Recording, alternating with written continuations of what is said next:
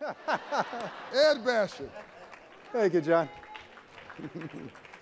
That's a cool suit, man. Thank you. I love you too. So let me start with the obvious. First of all, Ed really walks his talk.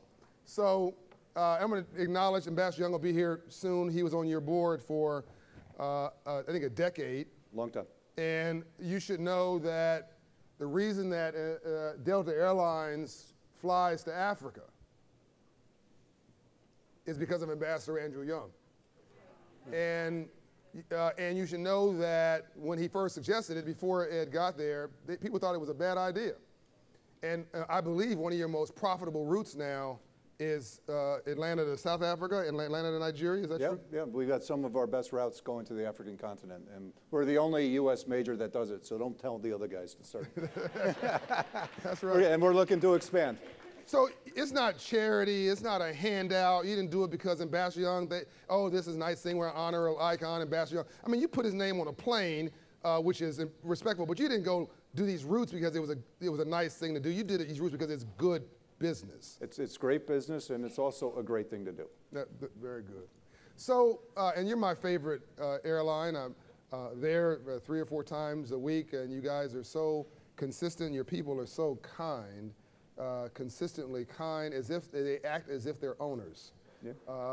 And on that point, just to show you how much Ed shows up with full force, I got up yesterday, and I was going to bed actually, and I thought I was sort of seeing things. I start seeing upstairs Delta Airlines signage everywhere.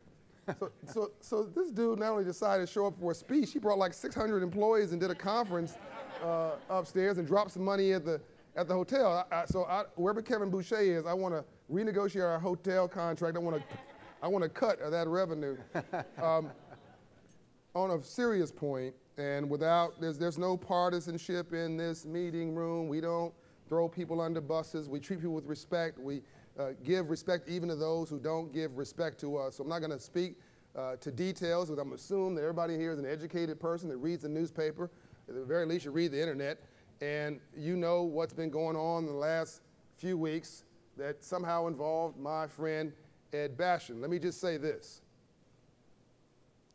Number one, in an environment where you can't seem to find anybody to stand up for what's right, to say what they believe, to stand up for poor people and victims and the indigent and those who don't have a voice, to stand up for something that may upset somebody, but to do it for the right thing to do it just because it's the right thing to do.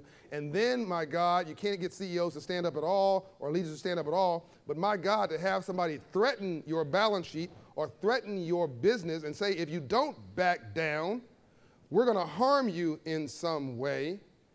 And then for you to then calmly say something I think is going to be your calling card for the rest of your career. Our values are not for sale.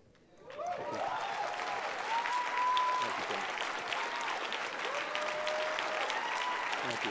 Thank you. Thank you.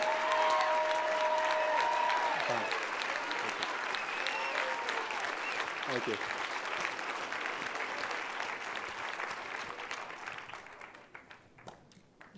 Much more than somebody hurting your business, I think that they just helped your business. Because people who I spoke to, from both sides of the aisle, by the way, said that's the kind of company I want to be associated with, because my children don't have a political party. That's right. My children don't get a vote. They just go, I want them to go to school, and I want them to come home safely. And thank God that somebody is messaging in a way that's responsible. It's not complicated. It was like the Gettysburg Address. It was like really short. Like, our values are not for sale. President Bill Clinton once told me, it's hard to get somebody to agree to the truth when the lie is paying their paycheck.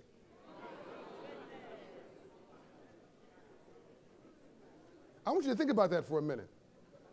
If you want to understand all the problems in this country, I'm going to repeat that. It's hard to get somebody to agree to the truth when the lie is paying their paycheck. And if you want to understand why Jesus got assassinated and Dr. King got assassinated and Malcolm X was taken out and whoever your leaders are, Gandhi, that's it. Too much truth. So for you to step into this breach and do the right thing and say the right thing, even when you were being threatened, says enormous things about your calmness and your balance and your character. You're reasonably comfortable in your own skin. I thought I liked you before. I'm in love with you now. I love you too, Joe. Yeah, I got a guy crush on you, brother. Okay. Yeah. We'll talk about that later. We'll talk about that later, right? My fiance is looking a little strange right now. Listen, well, thank you for your kind comments. We got a lot of feedback on both sides of the topic. And people said it was a very brave thing to do. It was the right thing to do. And it didn't take a long time to decide that. We're out in the public, 80,000 employees flying 200 million customers a year. You've got to stand up for your customers. You've got to stand up for what you believe in. And people want to hear what your company is in today's society more than ever. And that's the company they want to have the relationship with. So we didn't do it for economic gain, as I said, and they weren't for sale. And we're happy to kind of move on. Yep. And the state will decide does what it does, but we're not going to let the state decide how we run our business. We're believers in the freedoms on the Second Amendment. We're also believers in the First Amendment. So I saw there are 2 other states that said, including New York, if Georgia doesn't want you, we do. It reminds me of Paul Austin Jr. is here. His dad was a CEO of Coca-Cola in the 60s. And when Dr. King won the Nobel Peace Prize, everybody thinks that it was about tea, coffee, cookies, and nice feelings, but it really wasn't the case. Dr. King was called Martin Luther King, Martin Luther Coon, Uncle Tom, Sellout, and Wannabe, and those are from his friends. And so don't understand that leadership is often not easy. It's often very difficult. And no good deed shall go unpunished. So when Dr. King was coming in town, the business community did this. We're not going to honor him. And the mayor went to the man who had more credibility. He went to Paul Austin, the CEO of Coca-Cola. Will you please talk to him? And Paul Austin said very simple. This man's won the most important award in the world. The world is looking at us. We're an international supply chain company. You don't want to honor him? That's fine. We're going to move out of this backwards town and go someplace people got some sense. Within a day, it had sold out. And what you see on photographs now is it was lined up. My friend Maria Porter knows this. The people lined the walls of that meeting. So history looks elegant and simple in the snapshot. But in reality, it took Paul Austin to step up and say our values are not for sale. And here we are on the cusp of Dr. King's anniversary for giving his life so that others will have life. And we have another CEO that steps up and says our values are just not for sale. Thank you. Thank you. And again, we love everybody, and we hope the state comes to their senses and all that kind of. We love everybody. We love the state. We love Republicans. We love Democrats. I love everybody. Now, your company has a unique culture and pedigree, and I can feel it when I'm on a plane. And we're talking about doing some stuff. We're still talking about that, but whether you do some stuff with us or not, you've already done a lot of very innovative things that enrich the corporate culture, that shares prosperity with your employees. Why do you do this? Why don't you just take more money and give it to your shareholders? Of course, the short-term view is every dime needs to go to the shareholders and starve your employees and starve your planes and starve your maintenance and starve your immigrants. That's hardcore capitalism. I'm not serious, by the way. But that's what some people say. Yep. Why did you have a different approach, and what are some of the things you're doing? Well, everyone here remembers us 15 years ago, and we weren't the condition we are today. We were in a pretty dark place, difficult times, went through a bankruptcy process. Life turns you upside down, turned our industry upside down. 9/11 turned us upside down. And we had to make a lot of tough choices. A lot of our employees lost their jobs. A lot of employees took pay cuts. They lost their pensions, lost their benefits. It was one of the hardest periods of my life to have to go through just to keep the company alive and go through that. And we made a commitment during that time that when this thing does turn around, the employees of Delta Airlines would be paid first before anybody else. And so back then, and still today, 15% of the profits of the company go to our employees. Repeat that again? 15% of the profits of Delta Airlines goes to our employees. And the management doesn't participate in that. Management does not participate. We don't participate in it. Our employees get paid. And by the way, if our employees don't get paid, I don't get paid, which is the way it should be. That's right. And so last year, we made almost $6 billion. Wow. Which means our employees made $1.1 billion in profit sharing. And it's, you know, so the questions when I'm with our team repeatedly is what do we do to make our profit sharing checks bigger next year? Yeah. It means we have to serve people better. Yeah. We have to be able to drive more preference to the brand. We have to have our equipment operate even more effectively and efficiently than they already do, and that we already are the most efficient operator in the world. You are? We are, but wow. It's not even close. We had last year, we had 242 days of the year without a single cancellation on the airline. Wow. Not one? Not one, 242 days of the year. If you add all of our large competitors combined, we had twice as many cancel-free days as all of them combined. And as a result of that, the quality of the service is at the top of the charts, and now we're looking for the next mountain to climb. So you attribute, I'm saying this, but I'm asking the question, it just feels like this is a natural question to ask you. It appears to me, Ed, that you attribute the success of Delta and its continued prosperity and profitability in part to your employees, including the ramp workers, the flight attendants, the drivers, the maintenance people, and that you feel there's a responsibility that as you prosper, they must have an opportunity to prosper too? I would just correct one thing in what you said, not in part, but entirely due to our employees. We, you know, today's world, it's common for people to come up and talk about customer service, and it's all about the customers and obsess about customers. Yeah. At Delta, what truly sets us apart is we obsess about our employees. And our ability to obsess on our employees allows them to obsess on all of you, and it makes me very proud.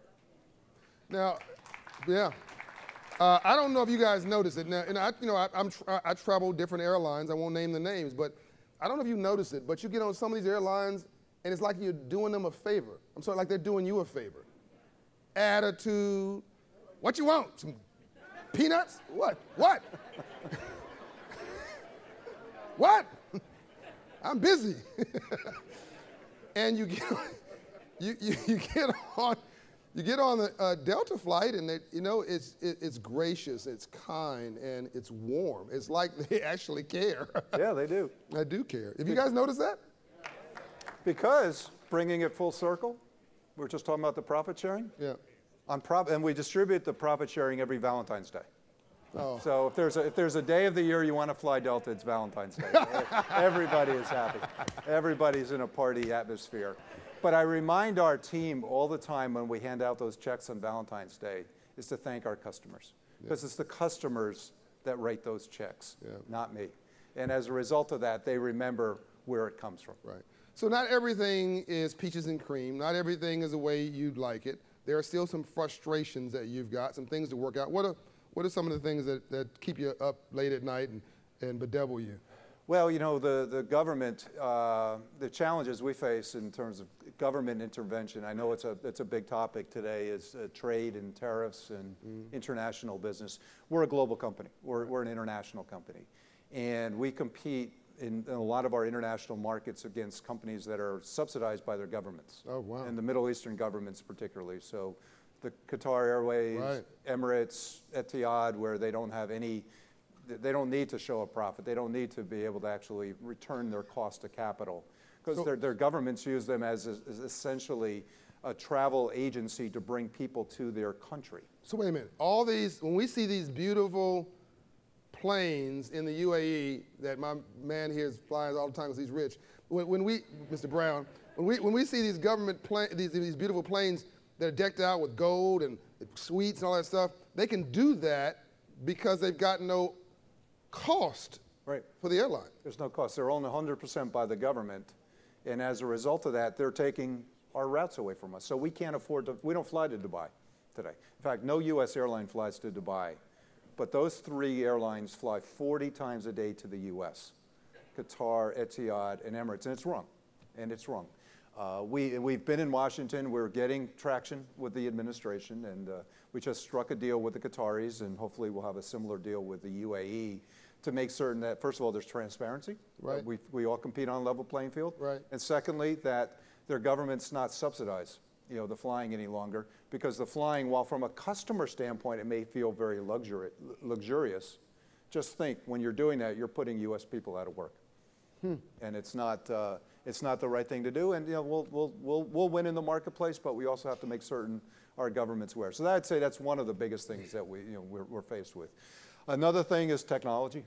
Technology, you can never get far enough ahead of that. We're investing heavily in technology. I'm excited what we're going to be bringing over the next couple of years in terms of our digital strategies, our mobile apps. We've got to turn the airline into as mobile and agile a company. We're going to be 90 years old next year. Wow. Yeah, we can't act like a 90-year-old person, right? We got to act like a sprite 25-year-old, and so that's what we're continuing to push for. So what the tagline at Delta is keep climbing. It's on every one of our ads. Yeah. And I tell our good friend Tim Mapes. Oh yeah, Tim's a great guy. Our chief marketing officer. Yeah. I tell a good story on him. Civil rights leader. A couple of years ago, we adopted the keep climbing theme when we went through the restructuring. And we knew we weren't very good, but we were going to get better, and it was our commitment to continue to get better. It's aspirational. Exactly. A couple of years ago, the marketing team came to me and said, we think we're doing a lot better. We should change the motto. Not that we've arrived yet, but we're better than we used to be. And something I said, no, we're not doing that. Don't ever bring me that idea. We're going to always continue to get better. We're always going to keep climbing, and we're going to look for new mountains to rise to. And it's a great vision. When you're climbing a mountain, you're looking higher. You can see more. You're fearless. You start looking down. That's when you start to fear. That's right. When you're looking up, you just see nothing but opportunity.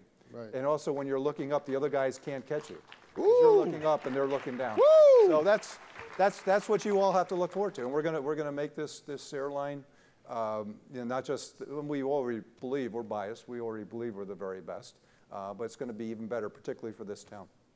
So two questions. We only have a couple minutes left, but without getting too much history, what you may not know, but Delta was a crop dusting company. Basically, it started with a couple of modest planes, and it had a choice with Atlanta. It really had a choice of whether we were going to be Atlanta or we're going to be Birmingham, Alabama. And the thing that I understand that differentiated is because Birmingham, Alabama is a great city, but they got hung up on race. And we decided, they argued about race, we decided to argue about money. And money's a much easier argument than race was. And they were stuck in this old paradigm. And if you look at Birmingham and Atlanta today, they literally are the tale of two cities. Yep. One got stuck in a discussion about race, and literally many things has not changed.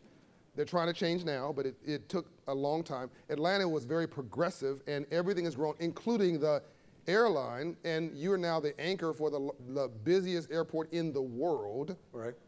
So does that reality tie into what you do emotionally that I don't know any other airline does? I was with Ambassador Young when you put his name on a plane. Yep. I know you've done several of our civil rights leaders. There's I think a plane for Dr. King, I believe. Why do Dr. Lowry too. Dr. Lowry, why do you guys do this? Why is it important? Well, this is home. And despite all of the fuss around the NRA debate that we just went through a few weeks ago, and despite all the great offers I received from Governor Cuomo and quite a number of other leaders around the U.S., we wanted to affirm we're not moving. This is home, and we believe in investing here first.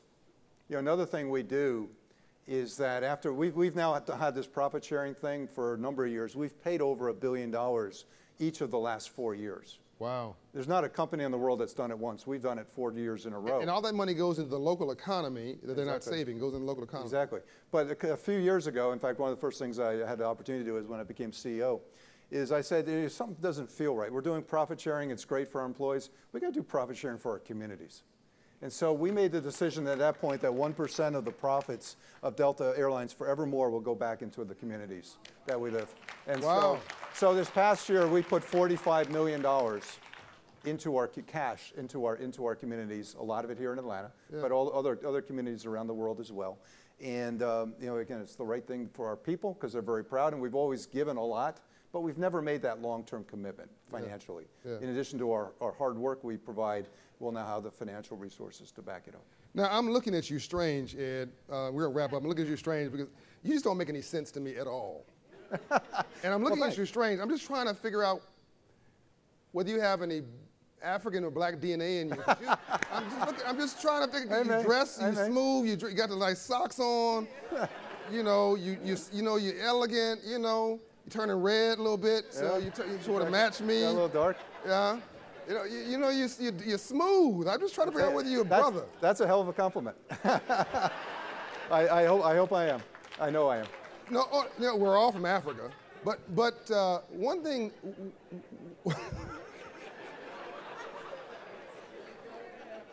Come on, I gotta get through this. Hold on. Wendell Brown's is embarrassed. He's like, oh my God.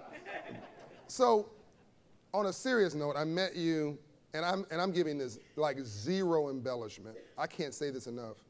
I meet a lot of people. Most of them have a case of seriousness. Oh, I'm important. I am the mayor. You ain't nothing. But because the minute you think you're something better than somebody else, you literally aren't anything. We all fall short of the grace of God. We all are God's children. We just all trying the best we can, right? And you are normal. I hope that's okay. Do you know how abnormal it is to meet somebody in power who's normal? So I met him, no handlers, no bodyguards, nobody tackling me. I said, yo, man, hello. And I asked for his business card. It was actually his email address. You know, I went home right away. I think I typed the email on the way home. He responded back to me, not an aide. It must really frustrate your staff because before anybody else can respond and go, we really can't do that, he's already said, yeah, this is a great idea. It does. I get in trouble all the time, and it's wonderful. Yeah. So where does it come from? I mean, quickly on your background. Well, I'm one of 9 kids. So I grew up in a large house up in upstate New York. Yeah. And so I got myself out of there and started working, you know, right out of school, and never looked back. You know, I like to tell people that, and thanks for the comment, is that at Delta we take ourselves, you know, we take our job seriously, but we don't try to take ourselves seriously. Right. And you know, I don't think that's an attractive quality for people to think about that. You know, you're Mr. Serious, or you know, we want to be approachable, and because the tone that we create for our employees is the tone they create for our customers. And we want everybody to be comfortable and feel at home when you're on Delta. And I think it starts at the top of the organization. Yeah. So I don't think I need to say anything else. You get this, man, don't you? Can you feel him? You're kind. You're kind. So we aren't human beings having a spiritual experience. We're spiritual beings having a human experience. And I am really deeply honored to not only consider you guys a partner, and hopefully you're going to do more in the future together. We will. But to consider you a friend. Absolutely, John. And I think you're the kind of role model. No, you ain't perfect. Nobody's perfect. Okay, but you're the kind of role model that we need to see more of in corporate America. And I hope you infect everybody you meet with a spirit of normalcy, excellence, bravery, and courage. Ladies and gentlemen. Thank you, my friend. Thank you. Thank you. Great. Thank you.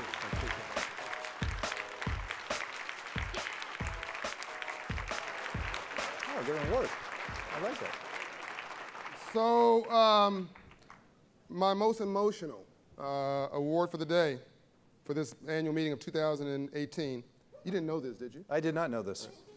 Ed Bastian, Delta Airlines, the Hope Corporate Leadership Award, in recognition of Ed Bastian and Delta Airlines for both their sponsorship of the Hope Global Forums and, more importantly, their bold action at a time in history where positive examples are critically needed to set the tone for a brighter, more hopeful future. Now, that's the official text. But what this really says is our values are not for sale award. Thank you.